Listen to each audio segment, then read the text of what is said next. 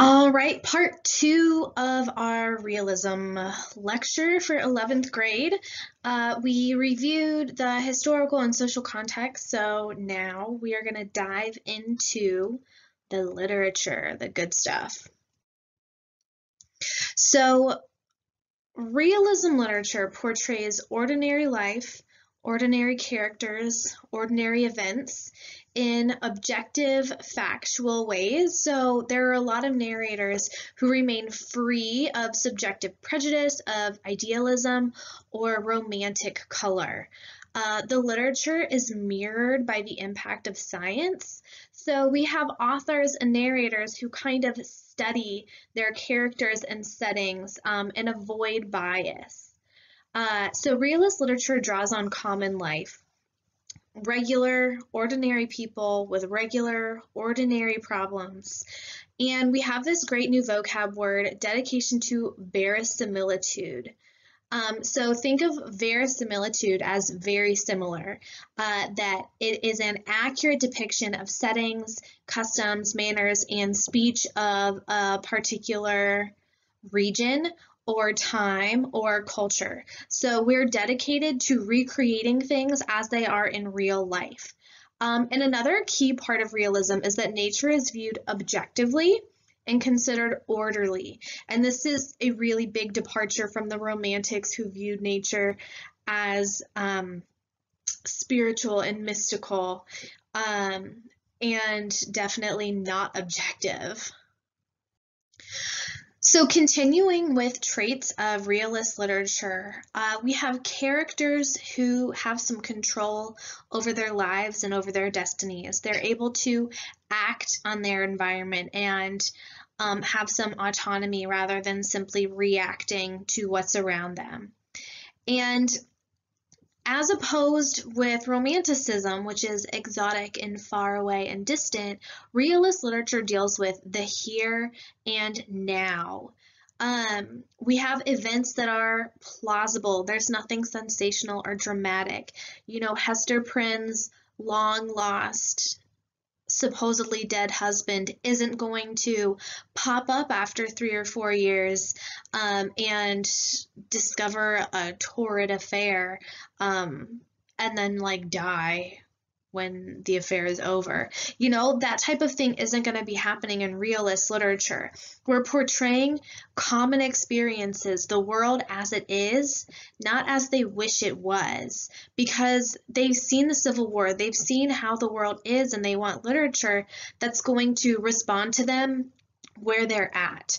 So in realist literature, we want to look to see, is the world controlled by nature? Is it controlled by fate, by blind chance? Our humans, our characters, have some control in the way that they're walking through the world. And before we go on, I want to note here that as we read some different realist literature this week, you should know that it is very, very varied.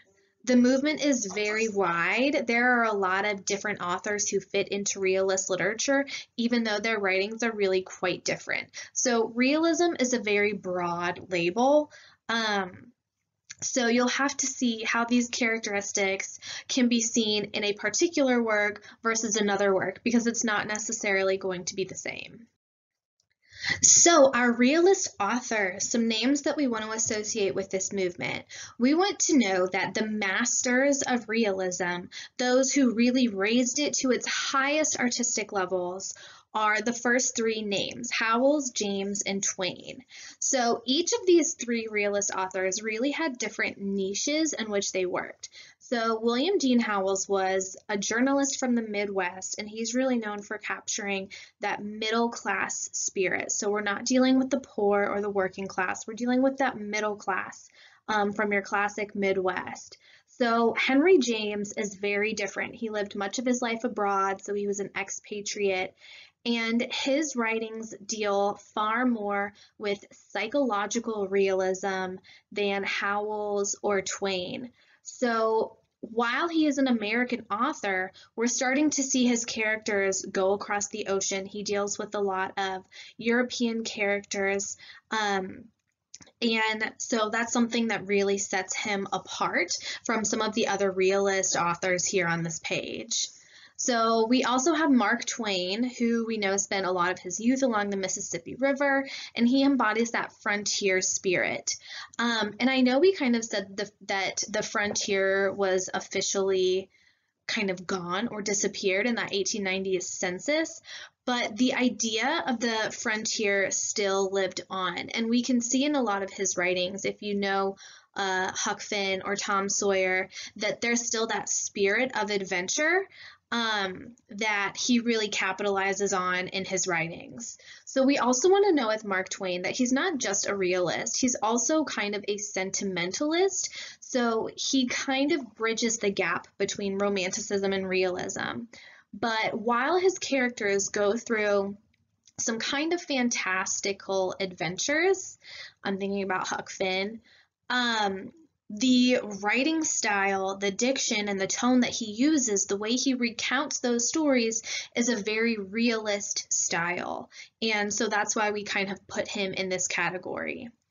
Continuing, we have Upton Sinclair, who's most well known for his novel The Jungle, which focuses on immigrants who are working in these really horrible, horrible conditions in a meat slaughterhouse in the city. And things are brutal. We're seeing like the horrible sides of industrialism, of this new meat packing industry. We have characters losing limbs and living in these horrible slums, and it's super grim. We also put Harriet Beecher Stowe in this realist category, her novel that started the war.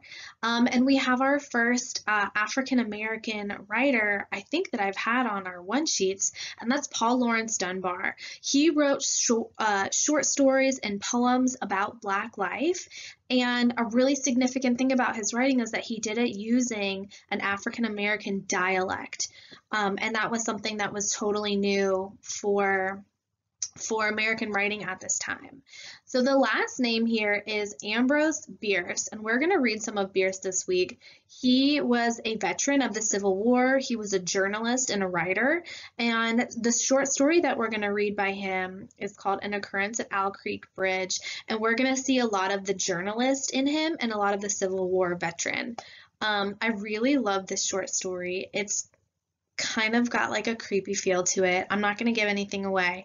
But the last thing I want to tell you about Bierce is that he is also known as Bitter Bierce because of his very kind of sardonic, cynical outlook on life. Moving into naturalism. So if you remember, we said that romanticism had like an angsty younger brother that was dark romanticism, and realism has an angsty younger brother as well called naturalism.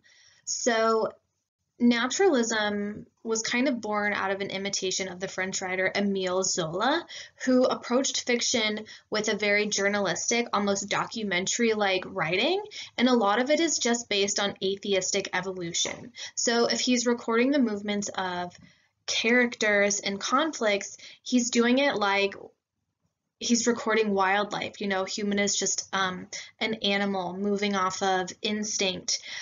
So there's a very clinical documentary-like approach to naturalistic writing. So we call this determinism. When we're applying Darwinism to literature, we call it determinism. So kind of at the base of this writing is the belief that life is controlled by natural forces that humans cannot change and cannot understand. Life is controlled by the laws of evolution. So free will is entirely an illusion. It doesn't actually exist. When I act in a certain way, it's because of the environment that I'm in and my hereditary background. So it's based on what's around me and my DNA, and there's nothing that I can do to change that. So really, I have no free will. I'm just an animal acting to my setting and to other animals around me. So if we look at the basic tenets of naturalism, the universe is considered unfeeling and chaotic, and man is accidental, insignificant. His existence doesn't mean anything. There's no spiritual or universal or eternal meaning to life. And we can see a lot of the impact that Darwinism is having in this literary movement. So man is just kind of stuck in this big web of social and biological circumstances that cannot be escaped. So again, man is just considered an animal driven by instincts, emotional instincts, survival instincts, and I think that this movement is really significantly darker than dark romanticism, but it's definitely a movement that still is active today. So some further characteristics of naturalism. In naturalist literature, we're going to see bleak depictions of lower class life of poorly educated characters, typically in urban settings. We're going to find kind of an absence of religion in these writings, or religion is going to be exposed as kind of an empty shell. The universe is perceived as a cold and heartless and godless machine, and we're going to see a lot of survival motifs in this writing. Man is going to be attempting to survive nature or to survive himself, and we're going to see a lot of violence in naturalistic writings. So again, the universe is big and cold and heartless, and man is small and insignificant and entirely not in control.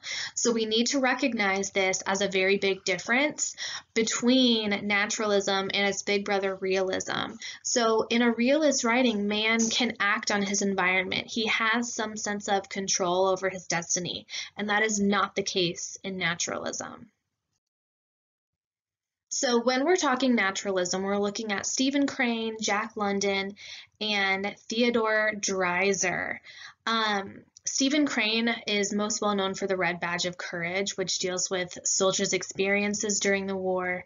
Jack London is a really popular kind of more natural setting author. We see his books out in Alaska and the Gold Rush. Man's conflict is more with nature rather than Crane's conflicts with war. Lastly is Theodore Dreiser, and in his novels we see a lot of critiques of the American dream. I want you to note the description of what happens in An American Tragedy, where a man is kind of offered everything that he possibly wants in the marriage to a wealthy woman, and so he kills the girlfriend that he has, is put on trial for murder, and killed in the electric chair. So we have this idea that characters are just making choices based off their animal instincts and based off their environments. And so the main character of that American Tragedy is just kind of stuck in this cold, uncaring universe and this capitalistic society where he's just kind of being blown around, and ultimately when he dies, it's not really something that he really could have ever had any control over anyways. So our happy, colorful offshoot of realism is regionalism, and this is where we have fiction and poetry that are located in specific geographical sections of the country. So whether we're in the West or the Midwest or the South, we are looking to capture the essence of life in that region, looking at characters, dialects, landscapes, customs, beliefs, dress, all of the features that change from location to location. And some of this is based on the fears that as cities become more and more industrialized and standardized, that local folklore and traditions were going to be forgotten. So regionalism is oftentimes called local color, and there is somewhat of a distinction between regionalism and local color, but I don't really care what that difference is, so we're just going to use those terms as the same thing. So when we're looking at regionalist authors, we can see Mark Twain is both realist and regionalist, and he really deals with that river that kind of divides the country, that river area. And then Bret Harte is focused out on the West. One of his most famous short stories is The Outcast of Poker Flat. And we have these new kind of very realistic characters. We have low-life characters, gamblers, prostitutes, robbers, and at the time, this was really very revolutionary. And he is kind of known for starting to develop these derelict characters or these delinquents who have hearts of gold. So that's kind of a new literary trope that has its birth in American regionalism.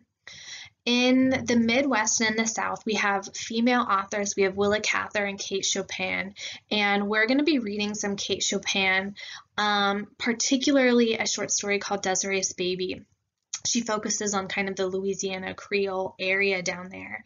But if you remember, I think there's a good chance that you probably read The Story of an Hour by her in maybe 9th or 10th grade. So you have read some Chopin before, and we're going to do a little bit more with her this week or next week.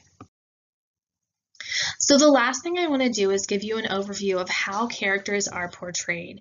We can see that the Romantics saw the individual as idealistic, as the potential for being godlike, while our realist authors see the individual simply as a person, somebody who can make choices, somebody who can act on his environment.